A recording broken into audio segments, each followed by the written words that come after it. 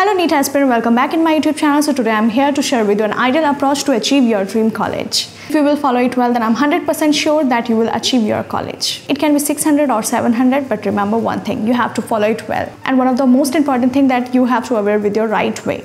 If you are a dropper and attempt this year paper, then firstly analyze your paper. This will help you to read the mindset of examiner, and you will be aware with your strongest and weaker area in which you have to work hard. As I'm assuming if NEET will be in the month of May, then you have 8 to 9 months, and that is enough for the good preparation. Even you can rock if you really work hard. So there are two steps. Number 1 is reading and number 2 is revision.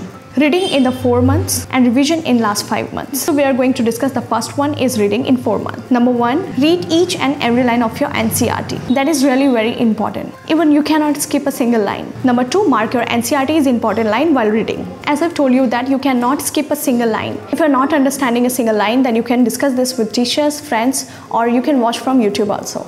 Number 3, make your handwritten short notes after completing each topic. This will help you for sure in the last time revision. Number 4, when you're reading your NCERT, then try to find out question yourself that examiner can ask. Number 5, make your mistake copy in which you have to mention all your mistakes while solving questions. Without wasting of time, we are going to discuss the second step is revision in last 5 months. Let's see, if you really want your dream college, then you just have to revise at least 20 to 30 times your marked NCERT.